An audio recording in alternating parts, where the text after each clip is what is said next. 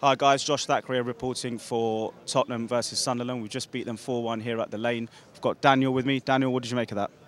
Well, first of all, my name's Ben. Oh, sorry, Ben. Sorry, mistake there. Got Ben, one of our regulars. I should know that. Ben, what did you make of the game? Yeah, I thought it was first half was pretty flat, but you know we came out second half. Pochettino must have really stuck into him because it was poor first half. Everyone looks tired. Why do you think that was?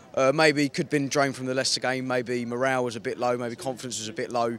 But you know, we came out second half. Pochettino must have really stuck into him because they came out so much better. Ericsson, you know, he was fantastic in the second half, much better than he was in the first half because he kept giving the ball away. But yeah, second half was absolutely fantastic. Yeah, I thought there was some sloppy errors in the first half, and I thought we tidied that up. Should we be getting excited about this win? Is it something that we should be over the moon about, or is it business as usual today?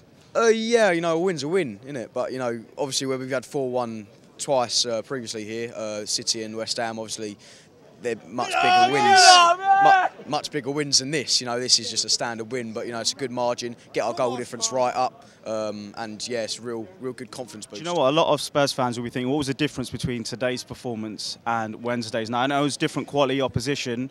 When we come across sort of more stronger teams, you know, there's going to be a question mark whether we can replicate a performance like that. What do you think? Dembele was a difference, 100% Dembele was a difference. You know, we've missed him so much since he's been out, and it's proved that because we haven't won since he last played. And yeah, he was absolutely fantastic today. Marked his return with a goal, and he was just all round brilliant. Fantastic. Who's your man of the match today? Dembele, 100% Dembele. Played absolutely fantastic, really pulling strings in the middle.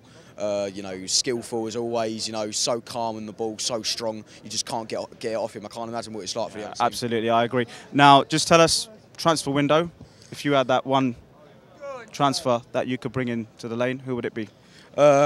Specifically, I can't think of a name on the top of my head, but we definitely need a striker because you know, Kane is in certain games, not today, he does look very isolated. You know, teams, you know, they always double up on him.